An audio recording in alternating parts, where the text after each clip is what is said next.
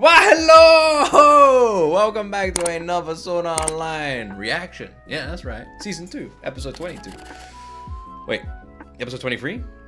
I don't know. Season 2, episode something is happening right now. You know, because you can see the title. I don't know, even though I know it's 22, but I still don't know.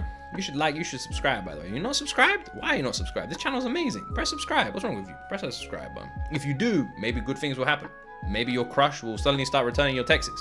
Maybe that one grandparent that always says weird things, stop saying those weird things. And next thing you know, your whole family is complete. All because you pressed subscribe. Could happen. The only way you're gonna find out, press it. Let's jump into Sword Art Online, episode 22. The Reigns of Castamere is about to start playing.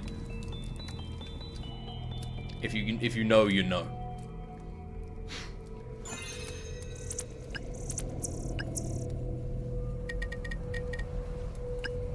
Is she still logged in the game?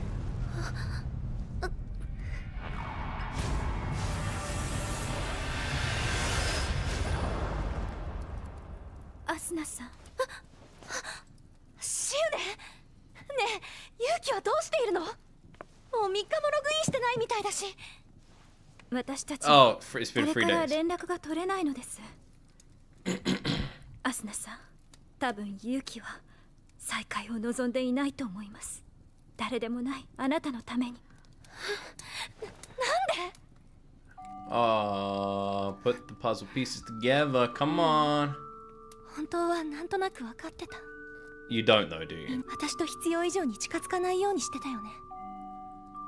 Is that not gonna get it right? だって言うならもう追いかけないよ。Oh, come on. She gave that answer. What the fuck, man? Don't do this. What kind of answer is that? That is a shit answer. You know, everyone's sad about something, so you throw a little fucking pity party. Come on, Asuna. That is not what I want to hear. 私たちはあなたと出会えたことを本当に嬉しく思っています。You all hate me. 世界で最後にとても素敵な思い出が作れたのはアスナさんのおかげです。勇気もきっとそう思っています。でもどうかお願いですから、これで私たちのことは忘れてほしいのです。私ギルドは解散してもずっと仲良くしていけると思ってた。でもそう思ってたのは私だけなの。The one thing, ごめんなさい。I'm gonna say this though. The one thing that seems very peculiar is, let's say hypothetically, Yuki is dying. Why does that mean that none of them else can be friends? That makes no sense. It's so weird. Imagine like, this is, I can't even go. All I'm saying is in real life, that would be very strange. You know? That doesn't make any sense. Unless they're all dying. Is it a group of just people that are all dying? That it would be really weird. That would be a really weird thing. Oh, come on. Look, what is this? Call Kirito's weird friend who's in the government up and get him to just like track them all down. Also, surely you can set an alarm in the game to like tell you like 6:30, get your ass out. ギルドに入ったって聞いたんですけど。ねえねえ、どんなとこなの？それは。ちょっとごめん。オートフォーカスがうまく動いてないのかな。ちょっと待っててくれ。はい、パ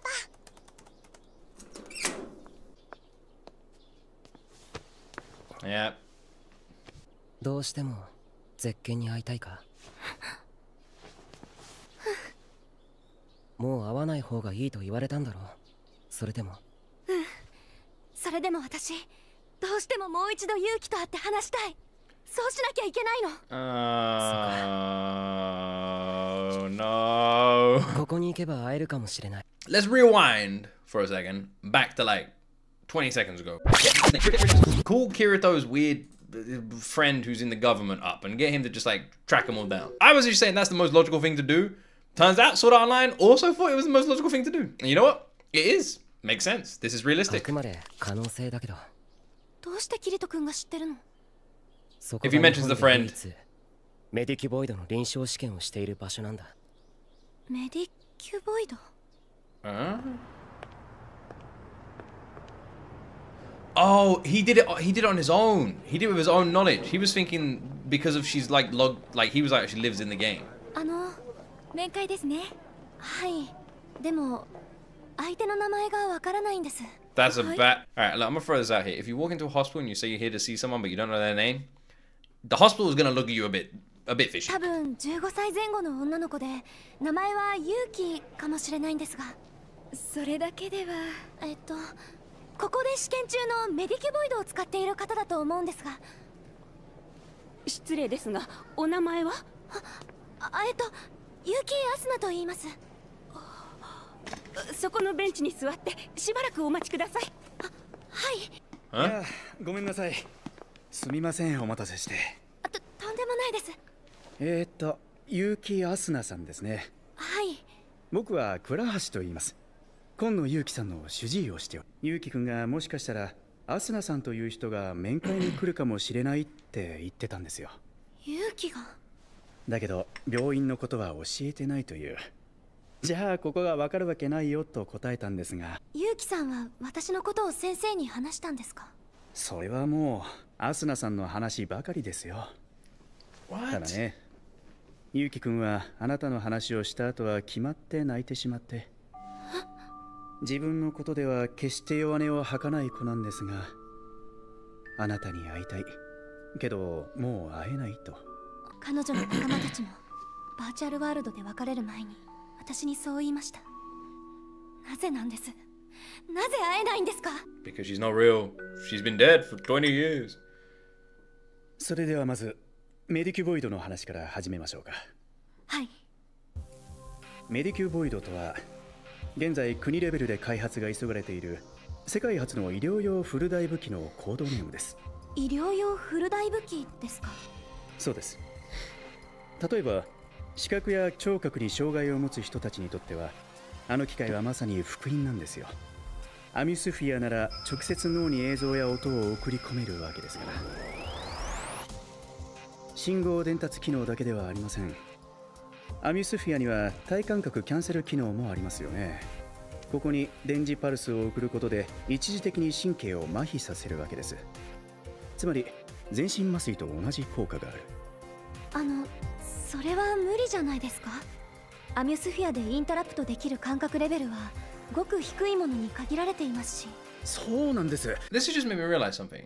That the only way anyone could possibly be strong enough to even remotely take on Kirito is to live inside the fucking game 24/7. If you don't do that, you got no chance against that guy. その通りです。アミュスフィア、いや、ナーブギアでも手術や重い病気の痛みは消えません。そこでメディキュボイドは電磁パルスの出力を強化し、脳から脊髄全体をカバーできるようベッドと一体化しました。これが実用化されれば医療は劇的に変わりますよ。さらにメディキュボイドのスペックであればカメラと組み合わせてリアルタイムに現実の映像を処理する AR 機能も実現できるでしょう。それは本当の意味での夢の機械なんですね。ええ、まさに夢の機械です。Every character that has glasses 病気 always その plays も their のを治 glasses. せるわけではない。メディキュボイドが最も期待されている分野、それはターミナルケアなのです。ターミナルケア？漢字では終末期医療と書きます。終末期？アスナさんが望めば自分に関する全てを伝えてほしいと言われています。あなたは後でここで話をやめておけばよかったと。いいえ、続けてください。お願いします。私はそのためにここに来たんですから。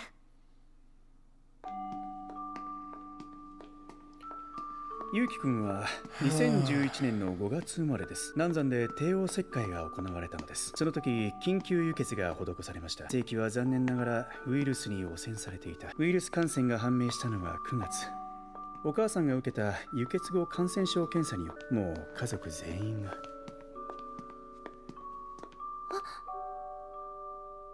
こちらです。このガラスの先はエアーコントロールされた無菌室なので入ることはできません。了承してください。It's like the damn T virus from Resident Evil then.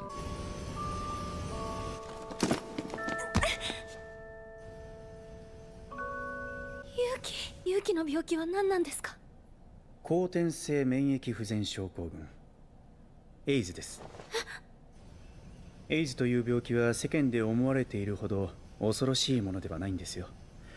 早期に治療を始めることができれば長いスパンで発症を抑えることも可能です。だが感染したウイルスは薬の効きづらい薬剤耐性型でした。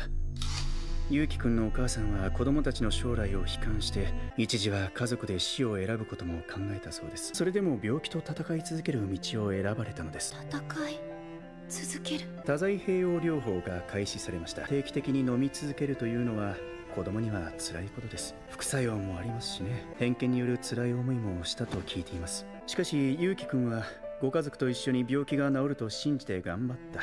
小学校4年生の時に彼女の免疫力が急激にエイズを発症してこの病院に入院することになりました。ゆうきくんはいつも笑顔を絶やさなかった。先生、勇気はなぜメディキュボイドに？ナーブギアによる事件で揺れに揺れていた頃、メディキュボイドの試作1号機が完成しました。しかし試験をしようにもナーブギアより数倍の電磁パルスが与えるか誰も推測できなかった。協力しようという患者さんはなかなか見つかりませんでした。ゆうきくんとご家族にある提案をしました。もし被験者になればメディキュボイドが設置されている無菌室に入れ、日和見感染のリスクを大幅に低下させることができると。それが良いことだったのかどうか迷うことがあります。私の提案にご両親もゆうきくんもとても悩まれた。バーチャルワールドという未知の世界への憧れが背中を押したのでしょうね。One of my favorite things I always say is predicting the outcome of something doesn't mean it wasn't brilliant, in the sense that a fantastic show you'll be able to predict where it's going, and even when it gets there and it happens, you're still surprised. And I feel like that's a real showcase of true brilliant writing, if that makes sense. 彼女は被験者となることを承諾し、この部屋に入りました。以来ずっとゆうきくんはメディキュボイドの中で暮らしています。ずっとというのは？文字通りです。ゆうきくんが現実世界に帰ってくることはほとんどありません。今は苦痛の緩和のためメディキュボイドの体感覚キャンセル機能を使用していますから。つまり24時間ダイブしたままということですか？それを3年間です。私たちより1年も長く。フルダイブ環境そのものの申し子、そんな気がしたんだ。3 years。 ありがとうございます。勇気に合わせてくれて。ここにいれば大丈夫なんですよね？ゆうきくんの病状は末期です。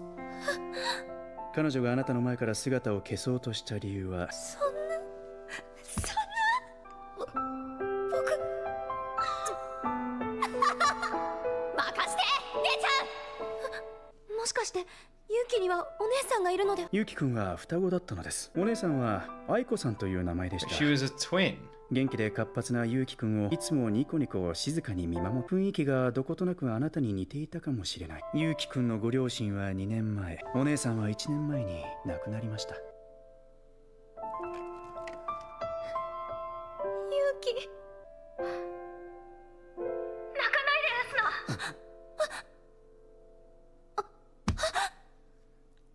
ナ。I was literally saying like the sister part was confusing me.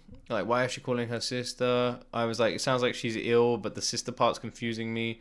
The sister part would imply that she's like lost a sister, and I was like, there's no way she's like dying and lost a sister. They decided to just write the most heartbreaking freaking character ever. Been fighting since birth. Both her parents passed away. Then her twin sister passed away. And now she's just lying there all alone. This fucking sucks, guys. This is horrific. レンズ越しだけど見えてるよアスナ。すごい。向こう側と本当にそっくりなんだね。ありがとう、来てくれて。勇気、私。先生、アスナに隣の部屋を使わせてあげてください。いいでしょう。あちらに私がいつも面談に使っているアミスフィアがあります。はい。アプリ起動ランチャーに ALO が入ってるから、ログインしたら僕たちが初めて会った場所に来て。も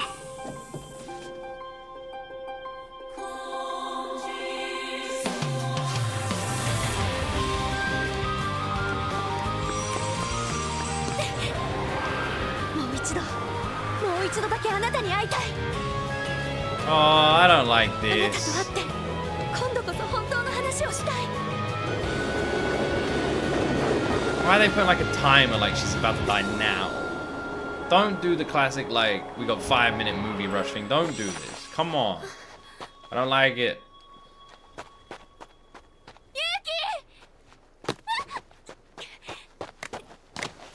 Huh. Random and realistic to animate a trip.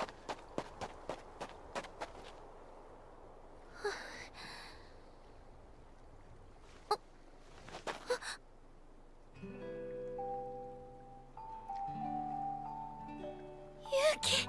なんでかな。現実世界の僕を見つけてくれるような予感がしたんだ。犯人も教えてなかったんだから。そんなわけないのにね。ハスナは来てくれた。予感が当たるの結構珍しいんだ。嬉しかったよ。すごく。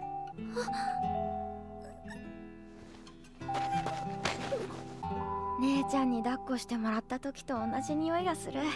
お日様の匂い。お姉さんもバーチャル MMO。姉ちゃんはスリーピングナイツの初代リーダーだったんだよ。僕なんかよりずっと強かったんだ。セリーンガーデンっていうバーチャルホスピスで知り合ったんだ。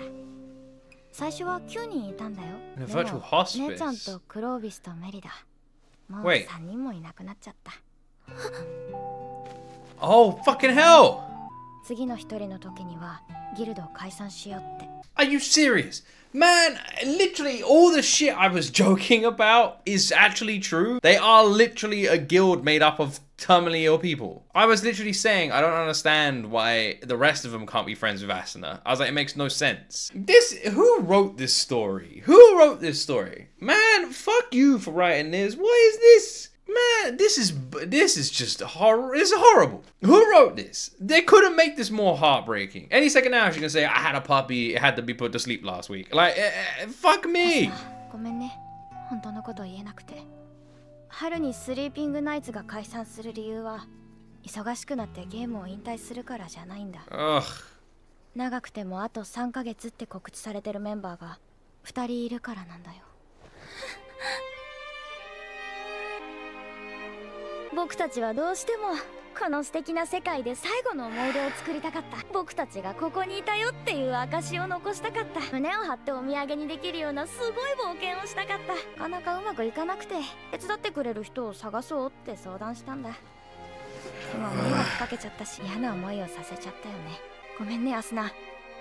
今からでも僕たちのことは忘れて。This is the part, right, where this is the part, right, where Kirito goes to Asuna's house or something, and he's gonna be like, "Yo, Asuna, by the way, I've also been working on the cure to all illnesses. Okay, it's taken me a few weeks, but I have completed it. Here it is. Oh, look at it. Oh, amazing. Go give this to your friend. It's cool, don't worry. By the way, I also been working on this like resurrection stone from Harry Potter. I was like, man, I reckon I could make that in real life, and I've done it so we can bring back her parents and her twin sister, and we give it to the whole clan. And you know what? I'm joining them too, and let's go on some adventures." And that's what season 3 is gonna be, right?